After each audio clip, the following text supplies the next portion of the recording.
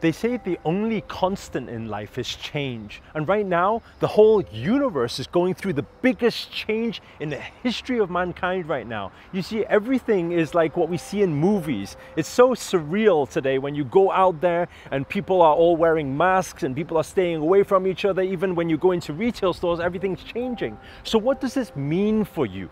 It means that if you are one of those who are just going to watch what's happening and become a victim of everything, then life will start happening to you. That is when you will have that victim mindset of, why is this happening? Life is unfair. Why do other people get this, but I don't? But instead of that, now it's time to take control of your creator energy, who you truly are, the extension of the creator, and say, now is the time for change. Now is the time to pivot.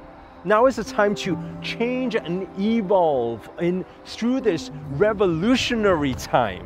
And so when we are able to be more creative and find solutions around all of the problems that is happening right now, we can step into our power, step into our creativity, what we have been building ourselves up to for this amount of time. So now is no time to wait around. Now is no time to just become victim. Don't point the finger outwards, but now to point the finger inwards.